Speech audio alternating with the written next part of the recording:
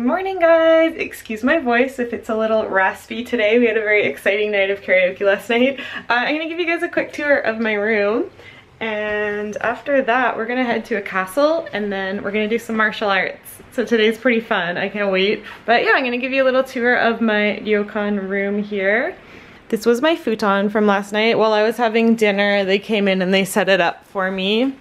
So this is for one person, but if you have more people staying in your room, there are tons of futons over here in the closet. So there's probably enough for at least 4 people in here. So you can use more if you'd like to make a bigger bed. Over here in the closet, we've got some yukata and some overcoats here. It's pretty chilly, so I used one of these yesterday. It's really nice, just something simple to keep you a little warmer when you're wearing your yukata. A safe down on the floor there. This part's always my favorite. See what kind of snacks they got going on. It looks like they have some black sesame gobo, which is a root vegetable. English is burdock root. I'm not sure if you guys are familiar with what that is. I never knew about it until I came to Japan, but it's a really yummy, like kind of tough vegetable, similar to a carrot, but it doesn't taste like a carrot, but you know what I mean. Some gobo tea, some tea made out of that same vegetable. These ones here scared the heck out of me. They say natto on them, sweet natto, and I was like, oh god, why? Why natto? But then I opened it up, and they're these really good beans, like 2 sweet beans. They don't taste like natto at all. Look at them, they're huge. 2 really huge beans. You know what they taste like? They taste similar to anko, if you've ever had the sweet bean paste. They're really good. I promise they don't taste like natto, so don't be scared if you see these. Over here we've got a nice view of outside.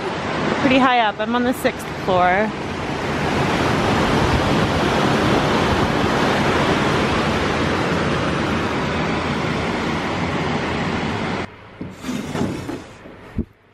This little area down here has a fridge, some glasses, hot water pot for making tea, and the little tea set.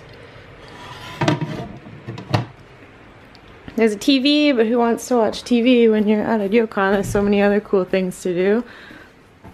In here there's a shower room and a washroom in here. And then a little area for getting ready in the morning with like the usual hair dryer, some face wash, face toner, stuff like that. All right, let's go get some breakfast.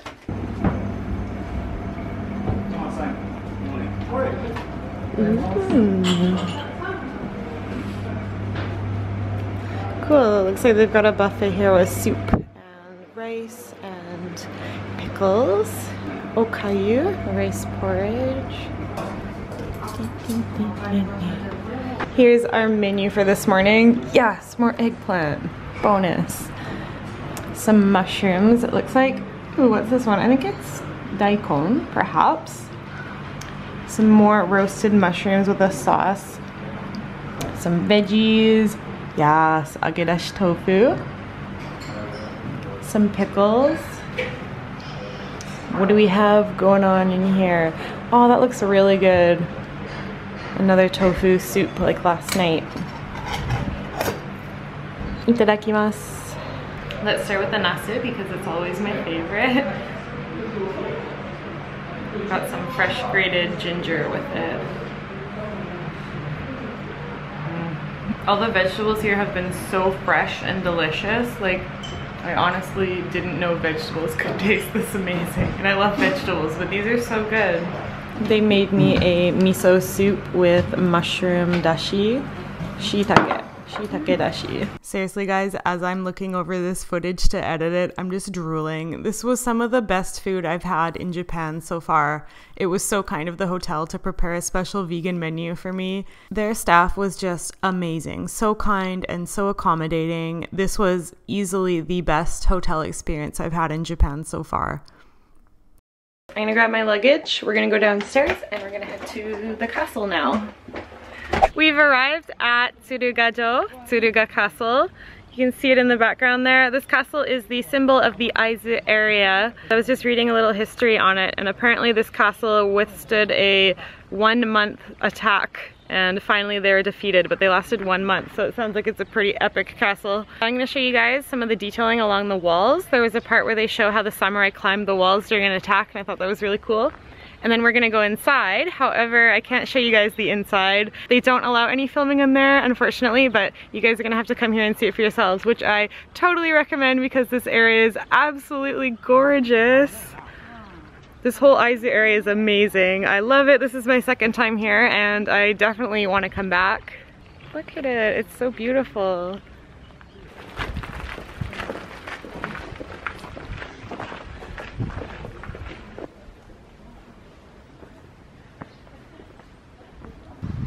So quiet up here.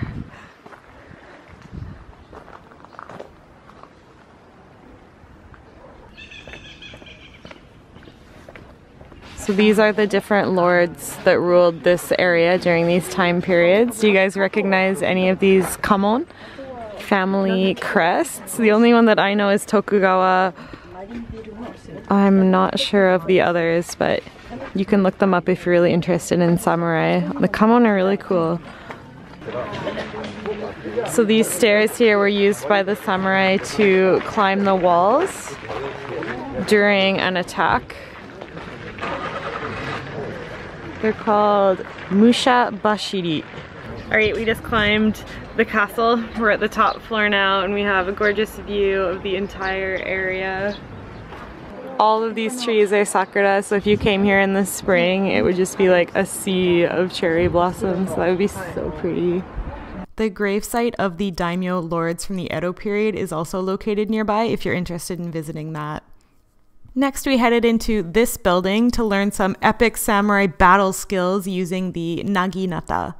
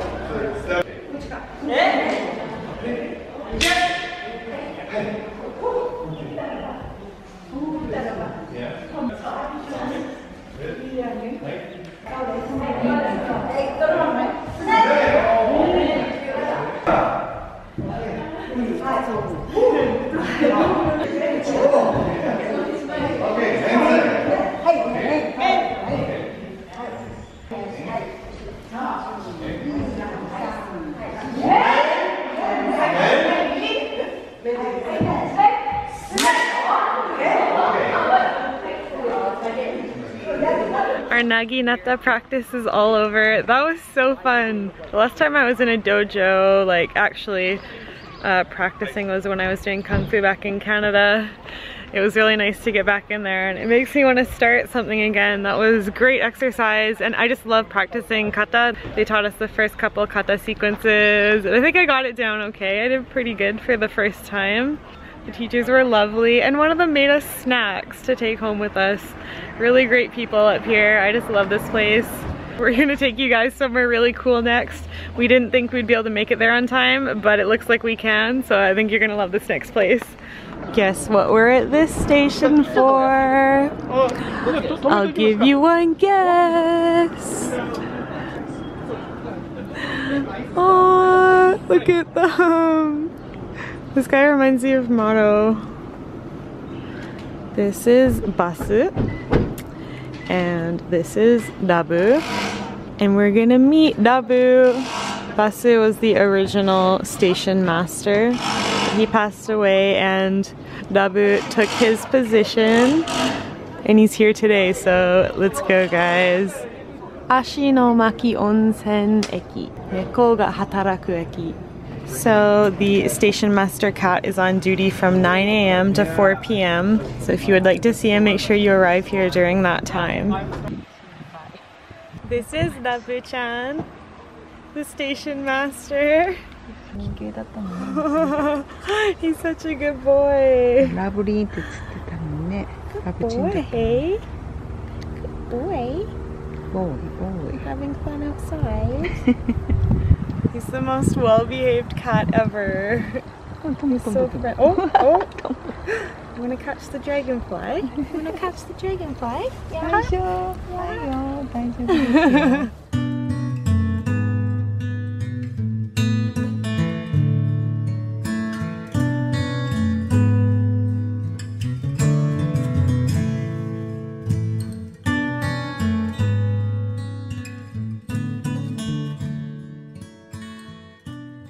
And that is the end of our Aizu vacation. I really hope you guys enjoyed these vlogs. I really fell in love with the Aizu area when I went there for the first time in the spring, and I was telling myself that I would love to go back during a different season to see what it's like. And I'm super happy that I got to do it in the fall because it was just a perfect time to go. The weather was not too cold, not too hot. It was a great temperature to walk around and explore the area. There's so much to see and it's just such a beautiful area that you really want to like get out there and walk around. So if you do make a trip up to the Aizu area, I recommend going in either the spring or the fall. However, the little village that we visited, I saw some scenes from there in the winter when it's just like stacked with snow and it looked really epic. So winter would probably be really fun up there as well. Either way, I really recommend that you go and visit this area. It was calm and beautiful, not crowded at all, really friendly people, delicious food, and it's just such like a welcoming atmosphere. It's a great place to go and relax if you're looking for like a getaway from the busy city like Tokyo. Make sure you go on over to Simon and Martina's channel now. There's a couple of videos over there. They covered stuff that I didn't cover in my vlogs and you guys definitely don't want to miss it. Some of the amazing food that we had, and Simon did a really adorable interview with the cat station master. It was really cute. You guys definitely want to watch that. So go check those out and I'll see you guys soon. Thanks for watching. Bye!